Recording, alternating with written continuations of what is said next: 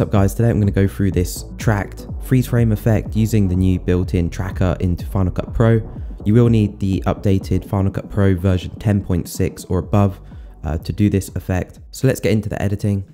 Here is my raw video clip that I'm going to be adding this effect to. So the first thing I'm going to do is go to the part on the video clip that I want to freeze frame, and then right there on the video clip I'm going to select it and press M on the keyboard to create a marker. And now I'm going to create an object track. So I'm going to select the video clip, go over here to trackers, press the little plus sign, and the tracker window will come up. So I'm going to make this nice and small. And then I'm going to choose a point in the background, which is also close to the subject. And then I'm going to click Analyze on the top left here. And before I go anywhere else, I'm just going to check that the tracker stays in the same position.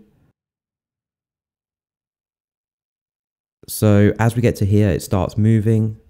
So I'm just going to go through frame by frame on these last ones and just move the tracker back into position.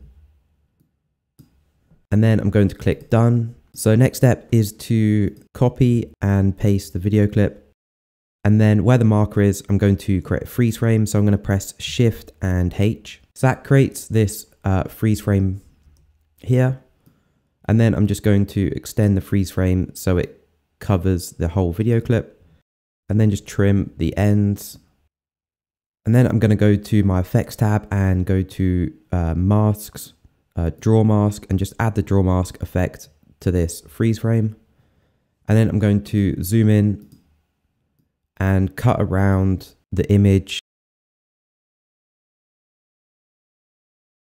So now that I have the freeze frame, what I'm going to do is apply the tracker that we made to this freeze frame. So I'm going to select it, hit the transform tool, and then go up here to tracker, hit the drop down menu and select the object track that we made. Click Done.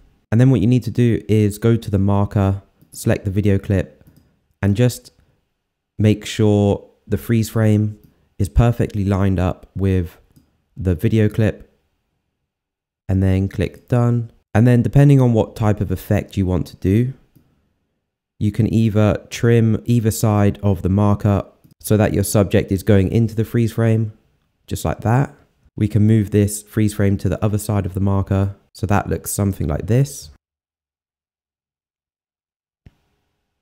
I think having it on the first half of the video clip looks kind of cool. So to cut out more of the freeze frame, what you can do is select it and add another draw mask and cut out portions of the freeze frame, and then go over to your draw mask effect and just click invert mask. So that way you can cut out areas in between the masks you already created. And yeah, that's about it. I hope you guys enjoyed this one. If you're looking for any Final Cut Pro plugins, or if you're interested in my color presets that I add in the intro video clips, then check out my website. The link is down below. I hope you guys enjoyed this video, and I'll see you in the next one.